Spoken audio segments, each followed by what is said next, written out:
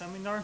I have a pleasure to introduce our speaker for today. It's Dr. Kasprowicz, who works at the Warsaw University of Technology.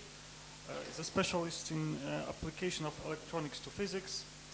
He did his PhD at the University of Technology and also in collaboration with CERN under the supervision of Professor Romaniuk.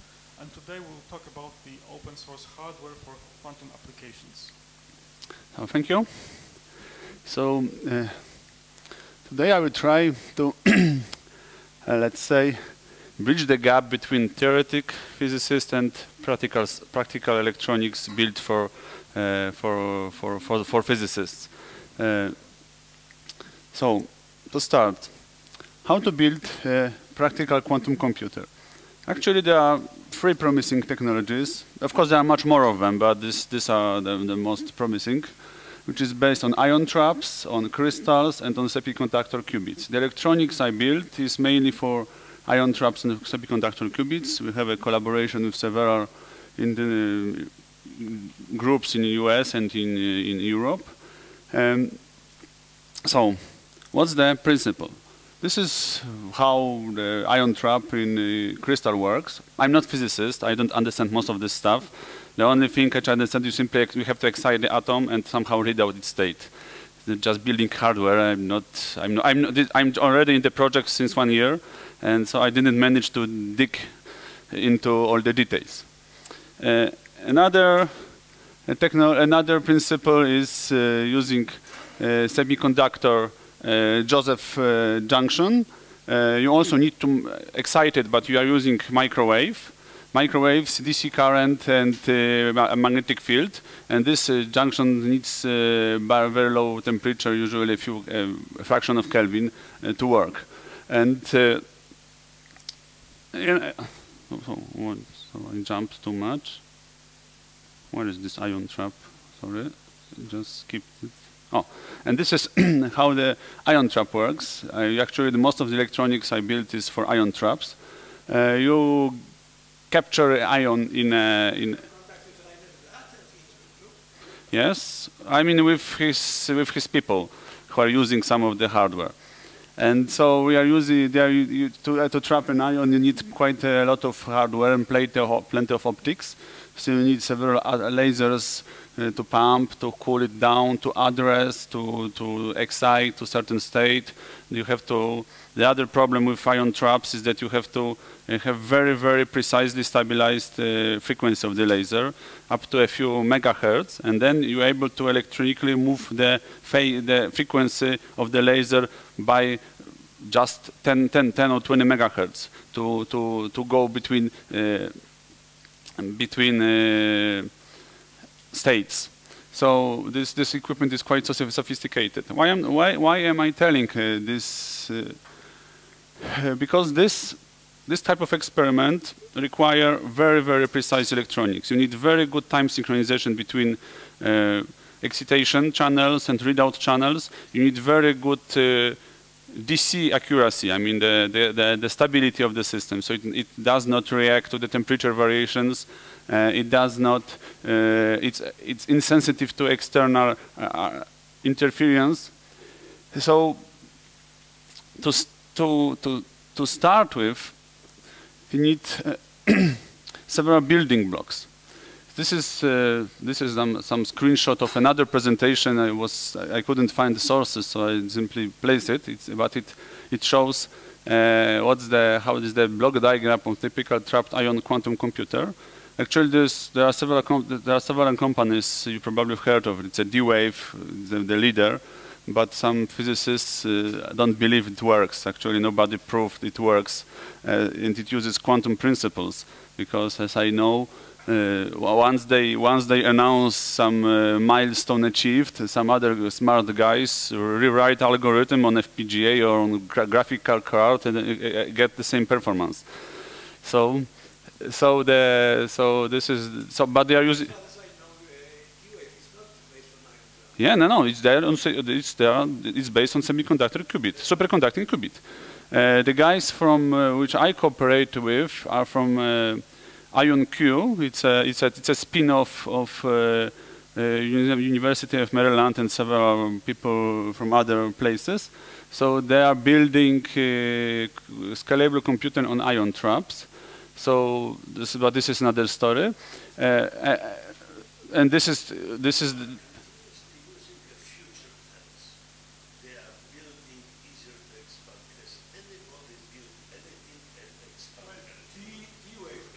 D-wave claims so far. Yeah. Ion Q. Yeah. Yeah. No, actually, nobody built a fully functional computer yet. How do you know that it's easier to expand? Well, What does it mean if nobody built anything? How do you know? What's the reason of writing okay. this kind of statements?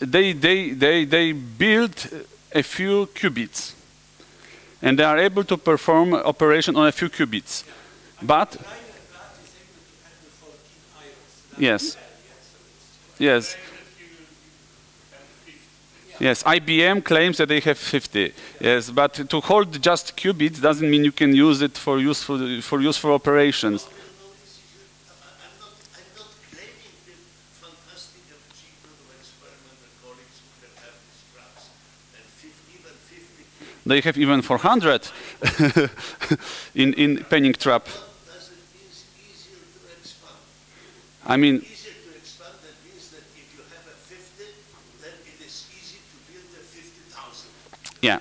No. Actually, to do useful, yes, the coherence time is one thing, but to do useful operations, we need thousands of millions of them. So I'm not asking about it, trying to answer my simple question. What is meant to be easier to expand? What do you mean easier to expand? I mean, it's written there that this system of this 50 ions is easier. No, I'm not talking it's easier, but this technology, the ion trap, is easier to expand. I will tell why. Because for ion, let me go back to this slide they swapped. This is the block schematic of superconducting quantum computer, which That's not the same. You make 3. I'm trying to compare ion trap with superconducting. So this superconducting, That's not the answer to my question. but I will answer in a moment. To my question. Can I ask the leader of the seminar to bring order back? Because there is one person who knows something about this hardware. I will try to explain. For quantum superconducting chip, you need as many vector modulators and RF chains as qubits. So this is how it looks if you have hundreds of wires, and for every qubit down there you need dedicated wire, dedicated filter, dedicated modulator, dedicated circulator, which is bulky. That's why this stuff is so big and you cannot expand it anymore.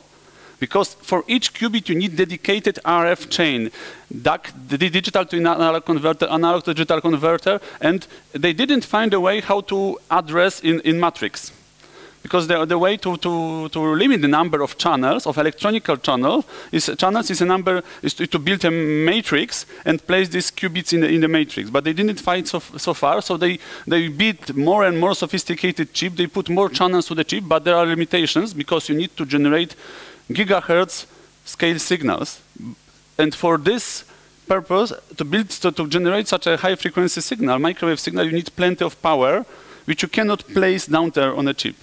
You have to put the electronics outside and feed the RF signal down to the qubit, and you need to stabilize this platform. So there are the cables are arranged in springs. There are several weights to damp oscillations and noise from outside. And that's why this superconducting quantum computer, which there are some proof of principles based on several, even on 1,000 of qubits, it's very hard to expand to millions of them. This is something like meter from here to here. That's basically like the first magnetic memory. Yeah. And the magnetic cores where each core had to be specially covered and so on. Well, magnetic core used, but they were built in matrices. So that was far easier than this. But I'm not that old. I don't remember that. It was in the 40s or 50s, and ion trap approach.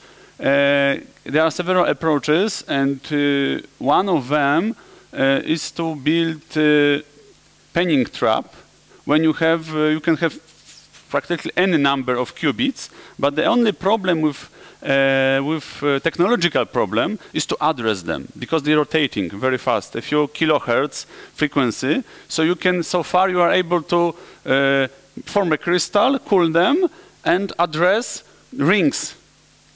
You can excite one ring, another ring, another ring, but at this moment technology is not good enough to address individual atoms. So this is the NIST is working on it. They are also using my equipment for that purpose.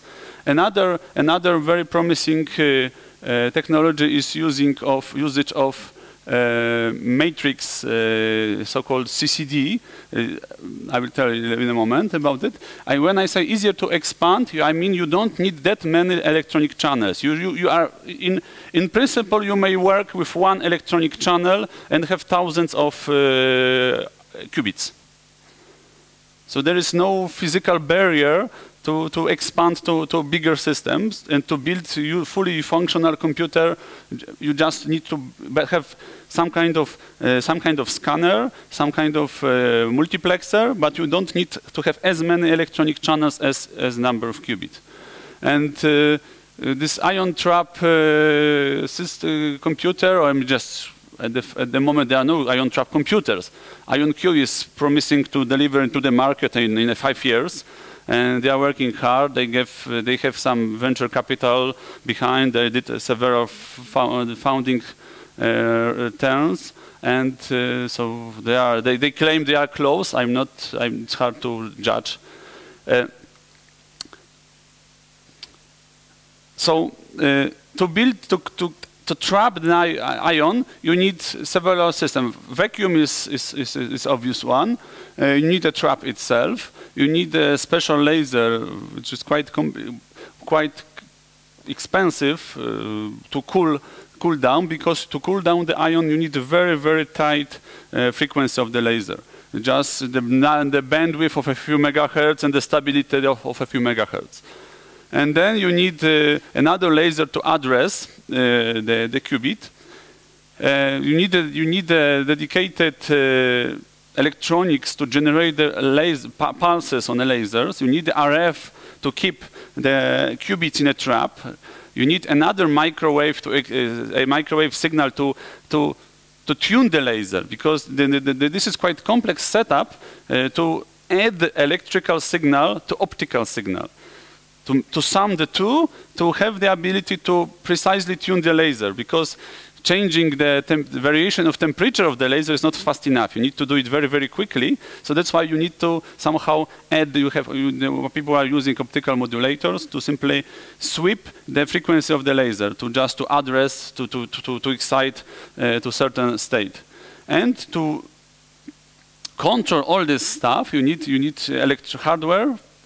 Generators, arbitrary waveform generators, pulse generators, and the dedicated software, which is and this software used to run the protocols. I mean, the protocol is not like TCP/IP, but the sequences of operations to achieve a certain atomic state and transition between states. And for this purpose, the electronics is needed. And so far, there is no such a control system which you can simply buy. I was visiting a few labs at the University of Colorado last summer, and in every lab I saw guys building their own version of arbitrary waveform generator, of DDS generator. They were building piezo drivers to control the laser cavities. They were building their own analog to digital converter, because the one they found was not the one they needed. So, and every lab in the world is doing the same. They are building their own stuff. So instead of doing physics, they are electronic engineers, and it takes 10 years to trap the first ion, or to do some quantum operation on a superconducting qubit. Most of the people are used custom of the shelf equipment from Keysight, Tektronix, or other vendors. But the problem is with this equipment is that this is not real-time stuff. I mean, you need several milliseconds to talk to this equipment to capture the signal, which is far too much to do, for example, laser stabilization system. For ion traps, the good thing is you can already buy quite good stabilized lasers from Toptica, for example. And the very nice thing about ion trap that you can build functional experiment on a bench. This size of bench is sufficient to build not maybe computer, but the setup which has several qubits and you can play with them. And you can do it for €500,000. And you can, having such an ion trap, you can do some physics. I was at the conference and the people were talking, actually there were several applications of ion traps, and maybe 5% was quantum computing. Most of them was time references, some sensing. Some groups who use this ion in a trap to validate standard model. So there are numerous applications, and the quantum computing is simply one of many. So this is the idea how to scale the ion trap system to have multiple qubits. So far there are these linear ion traps, but you cannot hold more than 100 or so qubits, and it's hard to control.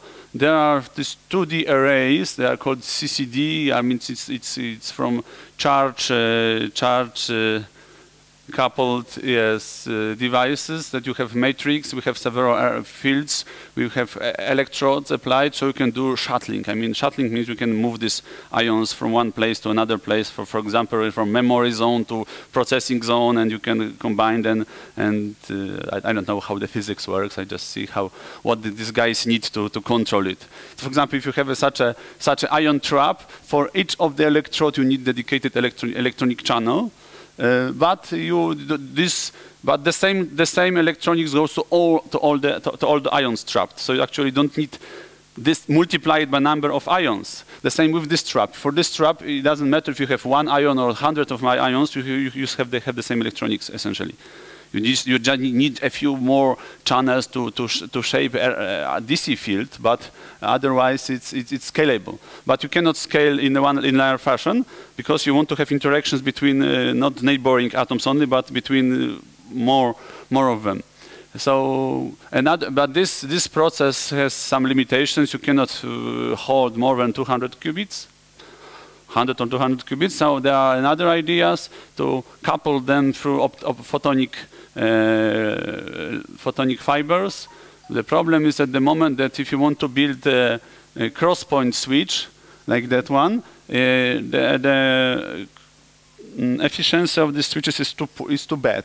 Actually, you lose too much light, and for example, you need 10 photons to get the input to get 1 at the output, because the transfer efficiency is poor.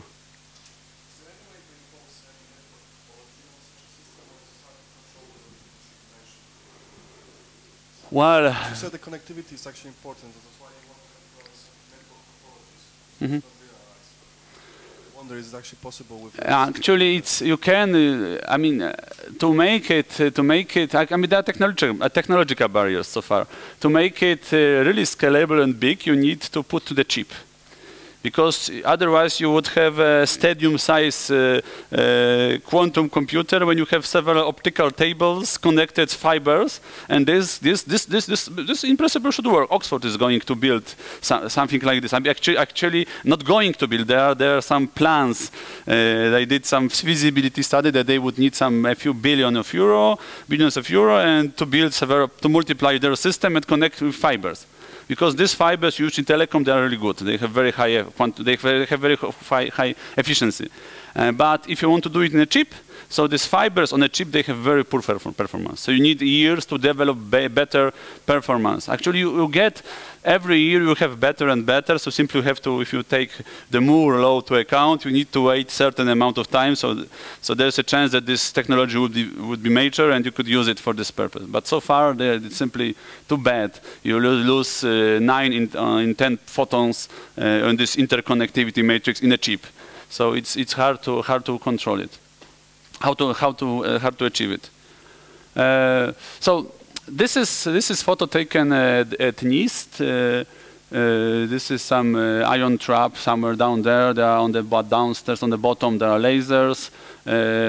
Most of the optics is just stabilization of laser, just to make this add this RF frequency to the laser frequency and to sweep this laser quickly. So 90% of this stuff is just provide the optics to excite or to read the ion trap. The very nice thing about ion trap is when you build the experiment, you simply take your digital camera, switch off all the lights, put it on the ion trap, take 1 minute exposure, and you do a photo of your ion. So it's unlike in CERN that you wait years to Atlas collaboration to publish results. You simply take your photo, your camera. Mobile phone camera is not good enough, but DSLR camera is fine. So you take your Nikon camera, take a photo of you to see these ions in a trap. So it's a very cool thing. And normally you use electron multiplied CCD camera to not wait 1 minute just to have this readout in a second. So all this, these ions were trapped by camera. So simply have this very sensitive camera you can trap. And this is actually how you read this, the state, quantum state of the atom, because you have to excite using to certain state, and when it releases the energy, it emits a photon which you simply acquire. And the problem is if you want to build, okay, you are an institution, you build a lab, when you have all this fantastic equipment combined in some secret way. It took 10 years to connect all this stuff to make this ion trapped, and you publish some results. And okay, these results are very nice. You said you achieved, for example, this. You built 50 qubits and you achieved, I don't know, the time of coherence of 10 seconds. Everybody is excited. So another lab tries to repeat it. And it takes another 10 years to build similar setup, yes, to repeat the experiment. So it's very tough to collaborate because equipment and the protocols and the software is so unique. So you have to take the protocol which somebody wrote and you have to implement on your hardware, on your software with your limitations. So it's really tough. And all this box has unique interface. Some of them are controlled from Windows machines, some of them from Linux machines, some of them have Linux embedded already, some of them are USB, Wi-Fi, or all possible interfaces. There is no single standard. Of course, there are standards within measurement equipment, but okay, only big companies somehow implement it. If you buy some, I don't know, from some DDA generator from Zurich Instruments, they have own standard and own API, so you have to implement on your own. So, as I said, it's very hard to recreate the same conditions in other labs, and so that's why several labs joined forces to build unified control equipment. And there are some other photos from NIST. This is the one on the top, on the bottom left. It's probably from Fifth Element from the film. Is it from Star Wars? Ah, maybe. I thought it was from. Okay. I was wrong. So this is an ion trap on the side, and there is some equipment. So there are DDS generators. Actually, this big box on the right, it's a prototype of my system, but before it was standardized. So this is the solution, which is ARTIC. It's an advanced real-time infrastructure for quantum physics. That's why it appeared. So the several institutions, I will list them later on, simply joined forces, put some money to build the equipment. But it works in such a way that not one lab is building all the equipment, but one lab is founding one board, another lab is founding one board, another one is founding software, another one is founding gateware. I mean, gateware, it's a word we are using in this community. It means gateware is actually the hardware which is described by software. Actually, if you have programmable circuit, it's neither software, neither hardware, because it's a connection of the hardware within the chip. So we call it gateware, so don't be surprised if I use this word. It's CERN invented this word, CERN scientists, and it's adopted somehow because it describes connections of gates. It's a gate and where it means connectivity of the gates. So most of the control systems are based on FPGA circuits because only with this technology you are able to achieve low latency. I mean low latency below one microsecond. So we read the result and you need to react within one microsecond.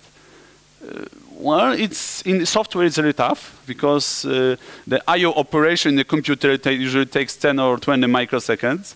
So it's hard to achieve that time. Another thing you need is sub-nanosecond accuracy. I mean synchronization between channels. If you have several DDS channels, for example 20 DDS channels delivering RF signal to the same trap or a superconducting qubit, you need to synchronize them with some sub-nanosecond, I mean sometimes 15 picoseconds. So it's challenging, and this time synchronization must be embedded to the roots of the system.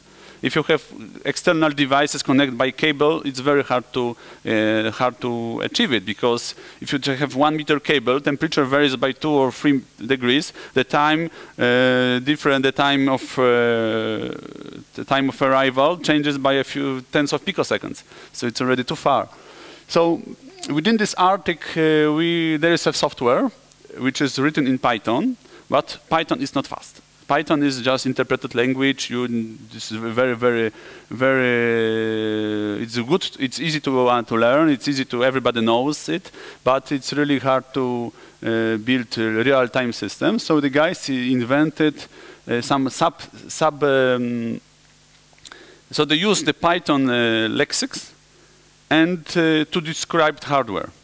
So instead of forcing physicists to learn VHDL or Verilog languages, they simply use Python. You have the same language, the same formulas, but limited to certain things which can be synthesized. And it's simply translated to FPGA, to VHDL, and then synthesized in logics. So once you, for example, describe your PID regulator, so you write it in Python, and then it's implemented in the hardware just by connecting gates. Sorry? Actually, in FPGAs, there is no assembler. Actually, you don't have assembler, but you have a RTL language. So FPGAs don't work in a sequence. There is no operation after operation. You describe the flow of the signal. So it simply says that you take one signal, the second signal, add them together, and produce third signal. It takes 1 clock cycle. Yes? Or actually, it does not. In theory, it does not take any time. It's just 0 time. In theory, it's a question how fast you clock it. If you do it asynchronously, you don't have a clock. You have just propagation of electrons through the chip. So this you describe it at such a low level. It's much. So actually, in this VHDL, you can describe the processor and run software on it. It works in such a. So this is actually guys are doing. They simply Yeah, exactly. It's a good. Yeah. Exactly. You can write such a numerical integrator using just 5 lines of Python, and it's implemented as a gates, just a few gates, flip-flops. And so actually what they do, they write in Python real-time computer core, and then they run this Python scripts on this core. So they run the Python code on a Python described computer. And the nice thing is that the physicist, after reading through this documentation and doing some Googling, is able to modify it without deep knowledge in electronics, in computer engineering. So this is the software. Another, but they build the software and they collected some random boards from different vendors, put them together to put it a big box and made it somehow running, but it was not scalable. You wanted to build another box, then you had to build it from scratch, get some company who is going to assemble it, and it was tough because every time you had to take care about power supply, about cooling, about interfaces.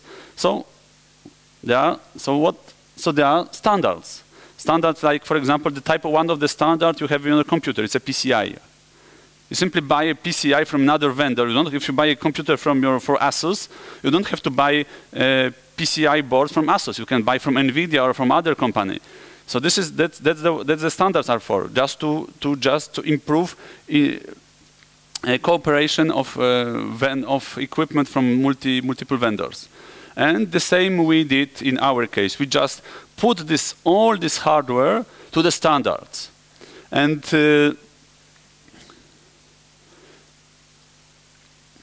so far we built over 20 different modules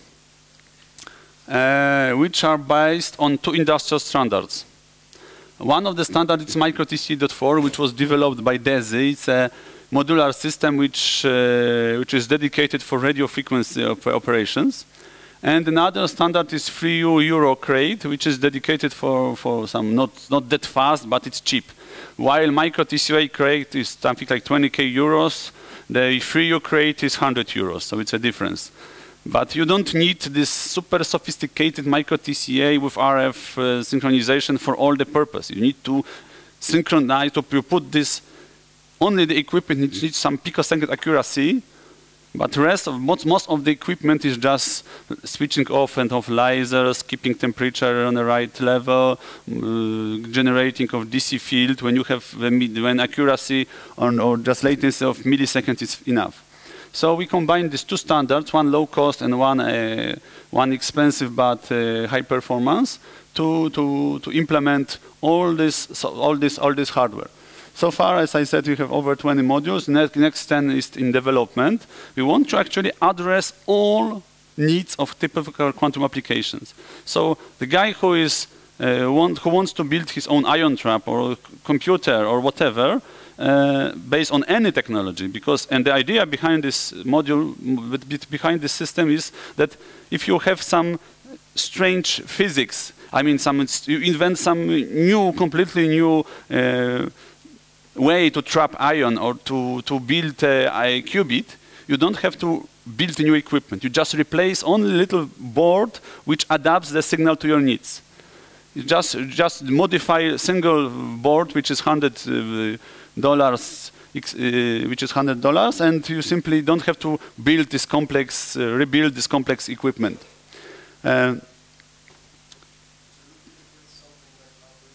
Yeah, this is yes. Actually, the first idea was to call it Quantuino, to let people better understand the idea, because it's like Arduino. You go to AliExpress and for $3 you buy Ethernet interface, you plug and you download some code from GitHub, and it usually works. If not, you just Google it, and after 10 minutes you know how it works. My wife is able to do it, but he's not computer scientist. So it's really easy to build, and many of these control systems actually use Arduinos. Yes, but the problem is that you don't have a box. You have just random board with stack of boards, and then you need a power supply. So people are using some mobile phone chargers, but they fail after a month or 2 of continuous operation because we're not designed to continuously deliver power. They have some shoebox enclosure, some random one, and then you have some complete mess in a lab. If something breaks, you have to find the guy who designed it, and if he is retired, then you are in trouble. So that's why we want to base on the standards. It's slightly more expensive to adopt the standard, but after 20 years, when your power supply fails, you go to the shop and buy it and plug it, it works usually. It's also not work. When the NASA wanted to fire the engine on the Voyager 1, Yeah. 37 years after, it was last year, Yes, and it was working. Well, the only problem was to find a programmer in an assembler. Yes, who was able to. It was programmer in an assembler. Nobody knew how to switch it. Yes, because it was done recently. Once they solved this, Yeah. Actually, when I was working at CERN, there were endless kilometers of cables, which they simply were cut at one end, and was passing through these underground tunnels, and nobody touched them because they didn't know what is this cable for. They knew it was cut from one side, but they didn't know where the other end is, and then nobody would try to remove it. Anyway, they were corroded in such a way that once you touch, they would simply break, because they were 50 years old. And there's plenty of equipment like this at CERN that once you, for example, once my colleagues came to CERN and I was showing them some equipment, and you have a tunnel, cable tunnel, and there is some rack, and there is a chair just tilted by 40 degrees, and there is a power supply on this chair. And so I asked my colleague, why is it like this? Because it all works in this position. And it's there for years. Because nobody knows how to fix it. Because the guy died years ago. So to avoid such problems, CERN is also putting a lot of money and effort to standardize everything as much as possible. And now they have this open hardware initiative, which we also joined. All this hardware we are building on CERN license and using CERN equipment, which they published. So most of the stuff, you simply take one piece of hardware from one project, another from another project, and within 1 year we have managed to build 20 devices just by reusing existing parts of designs. So this is our team. There are something like 50 people around it. Some of them are putting money, some of them are testing, some of them are buying this equipment. All the equipment which I present you can buy. So this is a difference between another equipment, but because there was plenty of open source equipment which labs built, but hardly ever they published. But even if they publish, they don't publish all details because they don't have time, they don't want. It takes some effort to publish and to document properly. So somebody can take it and produce, and it works. And actually, they use it, but the problem is, if you want to correctly publish your results, you need to put some effort. But they want to do physics, not to do electronics well. They usually don't have industrial background. They are just scientists. So they just combine a few components. It works. Eureka, it's fine. It works. But it's not a product. If somebody else takes this design, produces it, and probably it won't work. Because in the meantime, they applied some patches. If I can comment very quickly, we have exactly the same problem across the sciences, especially in astronomy. I can tell it from my own, because people are implied to get quick results, so they sit down, write code that works. Don't write documentation, and then you fire a postdoc because postdoc is 2 or 3 years. Next guy comes and have to debug it, so usually write it from scratch. Because because there's a different model to sustain software and build it in the production state. So I guess it's exactly similar. It's the same with electronics. It works in this certain case. If the temperature goes by 5 degrees, it probably will stop working or work and give some results you don't want. So. And so the university, Warsaw University Technology, we are doing 95% of all the hardware, which we are going to show you. And the reason why there are no Chinese businesses on this list? It's probably not the scale, which is interesting for Chinese guys. And the know-how. We need to collect guys from several disciplines of electronics, and it's not easy. You need to put some effort to combine them together, and the open source is the only way actually to collaborate. There were other ideas to build such a system, but they didn't make it open, so they failed. Because by the fact that we made it open, there are many people who get attracted and volunteer to improve it. So once we publish some design, there are some people, random people, even from big companies coming and say, oh, look, this resistor is wrong, replace with another one because you get the ringing or whatever. There are people, many volunteers, nobody knows them. But since every piece little piece of code of the hardware is on the GitHub, everybody can come, can criticize it. We love if somebody criticizes, because in this way you are able to make it better. And if you look to GitHub to this Arctic project, you have, for example, 300 discussions under one topic, because many people are just want to sharing their knowledge. So that's why we managed to build 20 devices within 1 year.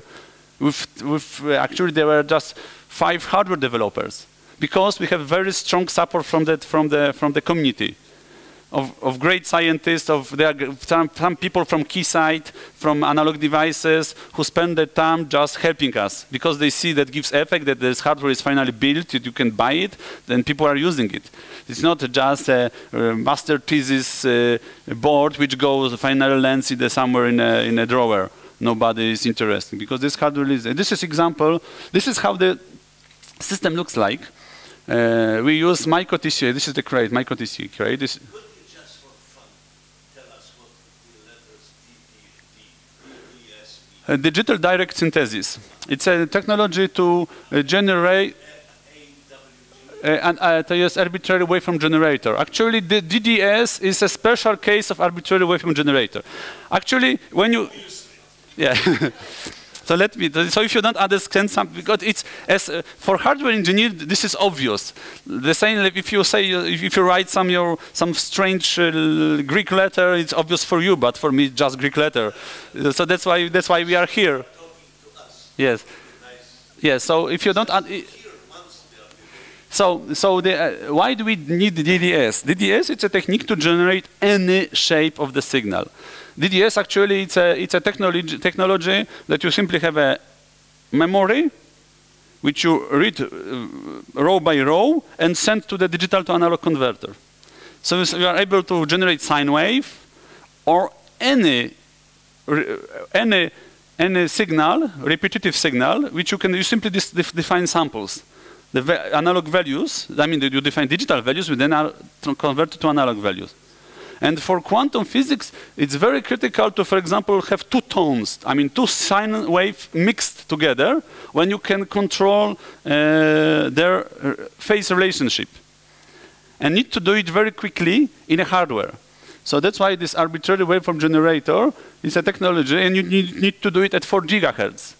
So what is 4 gigahertz? 4 gigahertz is a microwave region where most of the classical electronics doesn't work. I mean, you have this field theory applied. So Ohm's law usually, I mean, it works, but it's not very useful. It's the current. It's no more voltage multiplied by resistance, because everything is complex. I mean, complicated, but also have complex numbers involved. So you have so the design of such a system is really, really challenging, and you need to have knowledge from many fields to make it happen. And we applied this micro-TCA crate. So actually, you buy everything from the vendor: power supply, controller, the crate, the fans, cooling, everything. You just build one board. And we built such a board, and to be able to control this, to generate these several complex waveforms, and the same simultaneously with good timing synchronization. So the whole subsystem works that we have these big crates for this time critical generation of the signals, and we have we call it Castle box. I mean, this name comes from Russian lakes. Nobody invented. There is a big shitstorm at the GitHub. Why not to change this name to something which somebody is able to remember? There are some Russian programmers involved, so probably they invented these names, but they are changing to something which at least, for example, instead of this timer, we are going to a sampler because it does sampling, yes, or the board which does frame grabbing the frames from camera will be grabber. The names round names which tell something, not just Metlina, which doesn't say anything. It's some Russian lake. So and then we end up with discussion. Look, what this Metlina is all the time. When I simply don't use Metlina, I just use controller because it controls the crate. So now we are changing these names back to something which makes sense. But these are old slides, so that's why we. And this is hardware is one thing. Another thing is software. So there is open source software based on Python when you can. There are several tools within it. One you use to build the gateware, to compile this Python to hardware. Another one you use to build the architecture. Compile several such blocks into one big chip. Another piece you use to write protocols. To have the sequences of the pulses and to control these qubits. Some of them you use to grab this CCD camera results, and some of them you use to visualize data. So there are more and more institutions who use this software because, well, it's not that trivial to dig into it because it's open source and usually it's written by physicists by themselves. So there's some documentation lacking. You have to write on a forum to get some. But usually you are able to get what you want, and it's much faster than to write yourself. Because there are groups in Korea who are using it recently. Within 1 year, they were managed to dig into it to make their ion trapped. And these are some modules we developed. So this is the most complex, the most expensive 8-channel generator. There are some strange names like GASD204B.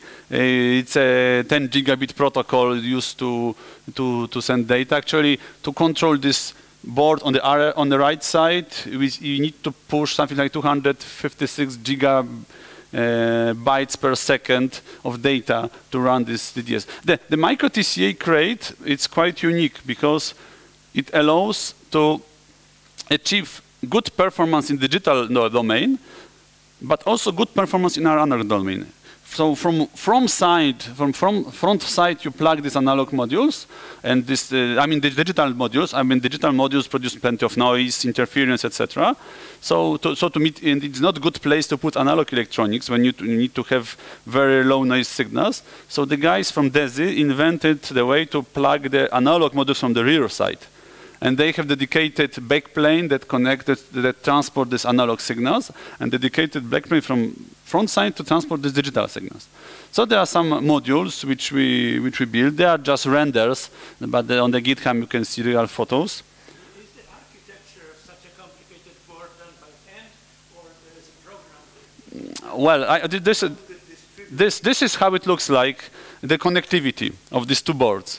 So there are 14 layers of signal, and if you want to do it by hand, you would fail. Actually, you could do it 50 years ago when you had hundreds components on a board. This is 2,000 components. And the problem is that if you want to have, for example, this signal going from this CI through this connector to this, and this is 10 gigahertz. So you have a microwave. You have a just waveguide, and to do it, you have to solve several field theory equations, taking into account that you have a connector here. That this connector is not impedance matched. So there's no way to do it by hand. You have to use tools. And there are tools, you simply do the simulation, do analysis. So actually you're able to simulate the board before it's produced, to measure its results before it's produced. This is quite expensive software. It's something like €1 million per license. But we have some serious discounted university. We paid 30% of it. And with these tools, it's from mental graphics, you are able to get this board. We designed the board. We built 10 pieces at once because everybody wanted to have it. Actually, all of them, there were some little tweaks to do some resistors with wrong value or something like this, but we managed to make 10 pieces running, and they are shipped, and they are working in the labs. Of course, there are there will be some changes, but it's 20 centimeter. It's 20 centimeter size. So this is the most complex stuff. We built several other boards for this controller, for the crate. This is the equipment which is in free crate, which you can buy it from one of the companies. It's from Technosystem, who simply decided to put their own money, invest money to take this open hardware, produce, put a place to the box, give a warranty, and sell.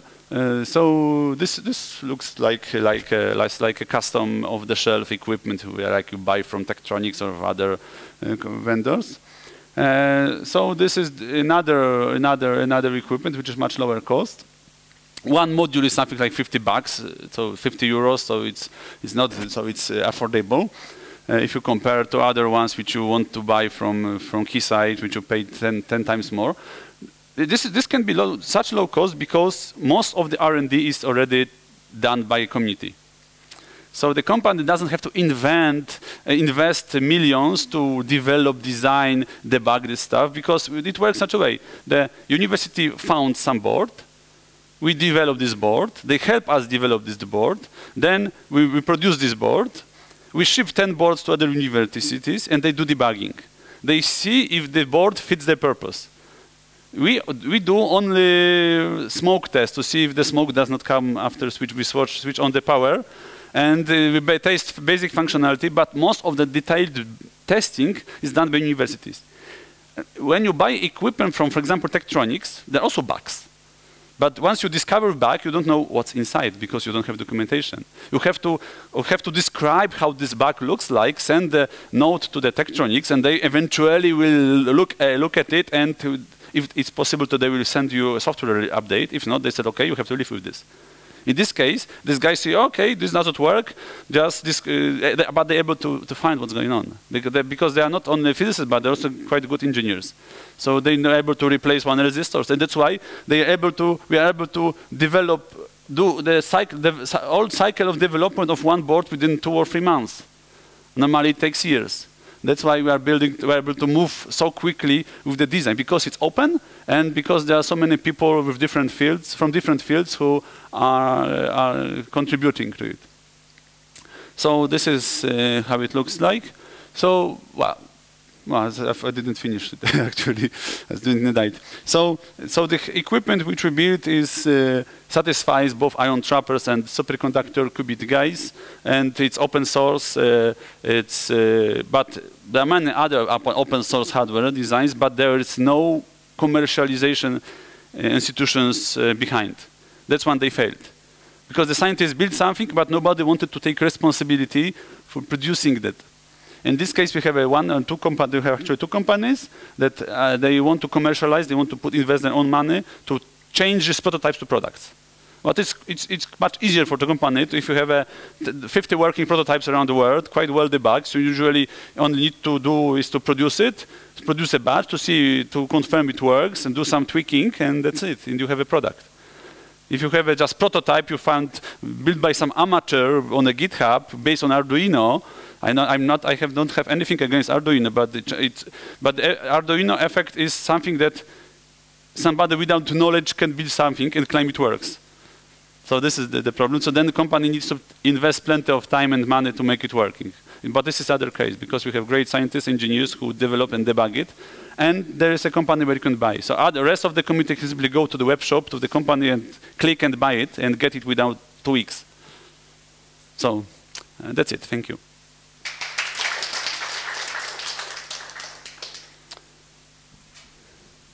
So other questions?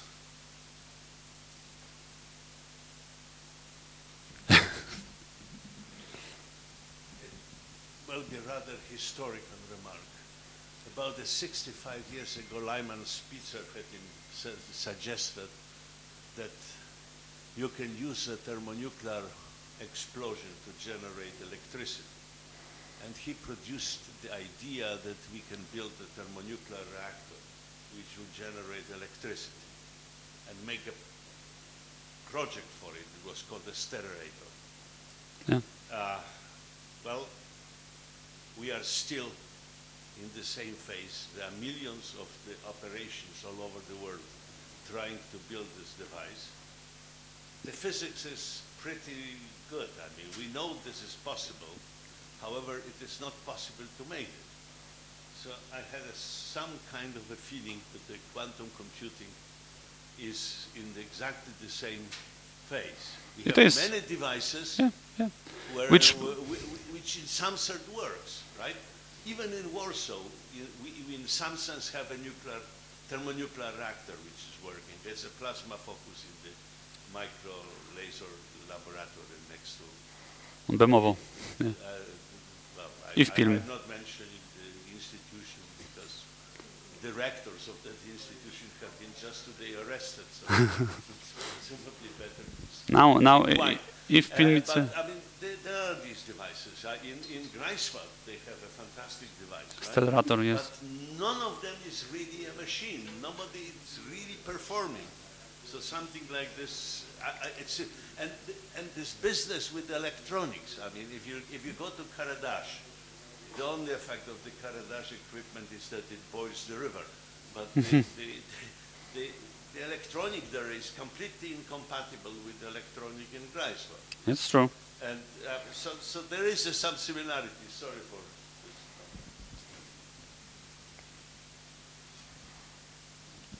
this. Yes, but exactly this project has already, I think, revolutionized the way we think about hardware construction for any project, not only for quantum computer.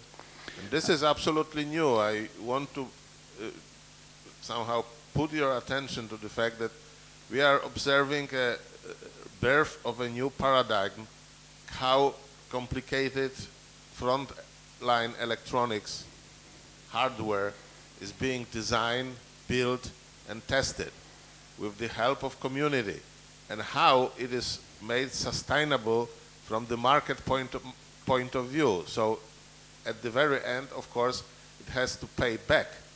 So how this open hardware initiative makes sense for companies to support it, exactly because they get somehow cheaper expertise, the expertise at the lower cost, but also for customers, because finally they pay less for standardized product.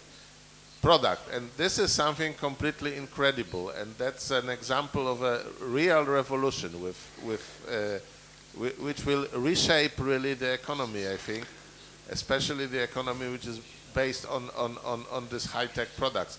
I also want to make two comments, please. First of all, NASA is not stupid. They are gathering together Voyager personnel. They're all retired, but they regularly gather them together for review of the mission. And so unless those people naturally disappear from kind of pool of humans, NASA still collects and maintains their competence, so to speak. So it's not an accident that they were able to fire those engines. It's not like they reminded themselves that there are some engines on thrusters on this Voyager after 37 years. No, for all those years, every half a year, the Voyager engineering group met at NASA and reviewed the state of the mission.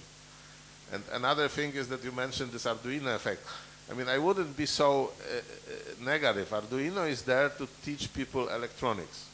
Yeah, so we are using Arduinos as well. To somehow teach them the attitude, teach them what you can do, how people who do electronics think, and then they should join a good faculty of electronics, learn how to work, then come to your group and do it professional. I wanted to state that this Arduino effect means that there's plenty of creepy software and hardware on a open source resources, and that's it. There's not, Arduino it's just a platform. You can use it better or worse. We are using a regular Arduino because it's good for quick prototyping. And you can also use it for production code. It's not it's just a way. It's just standard ceiling, which is just the way how you build the stuff. It makes things happen very, very quickly. And so probably there would be some physicists which will simply misusing our approach to do some creepy research. But okay, there is place for such a people too. But there are many beautiful things which appeared thanks to Arduino. For example, all this Internet of Things could really work because there are endless implementation based on Arduino. So this Arduino really rules the world of this embedded stuff, and more companies are adopting their boards to Arduino. So if you buy a board from Texas Instruments, there is a big chance that it will be Arduino compatible, Before, it was just Texas Instrument standard. Yes, so most of the vendors of if they for example release new sensor, for example temperature sensor or just acceleration sensor, they usually give demonstration board based on Arduino. So you can simply take it, plug it in Arduino, grab some code, and it works after 10 minutes. So this is cool stuff. I'd like to have the same in instrumentation. Actually, CERN started all this initiative because CERN, the main problem with CERN instrumentation that it's old. I mean, these experiments last 50 years. And within these 50 years, most of the manufacturers who were producing this electronic stuff for example, proton synchrotron were already gone. Or whether they were bought by another companies or just disappeared or they just discontinued their products. So they have to replace plenty of equipment every 10 years because it fails. You cannot produce electronics. Of course, Voyager is another story when it works 40 years, but the electronic which goes to space is 100 times more expensive than the industrial electronics. So CERN cannot afford having such a reliable equipment. And so that's why CERN invested quite a lot to this open hardware. So CERN pays companies to develop equipment. So the company get paid for what they do. Then they release to public. And then CERN calls another company saying, guys, here's the documentation. We want to have 100 pieces produced. And some companies are sending offers. CERN selects ones which are the best price or quality, and then CERN makes sure that he gets what it wants. He has it cheaper than normally would have. So since it's public money, so they have to take care about this public money. But there is a community growing around. Yeah. Any more questions? Well, if not, then thank you very much. Thank you.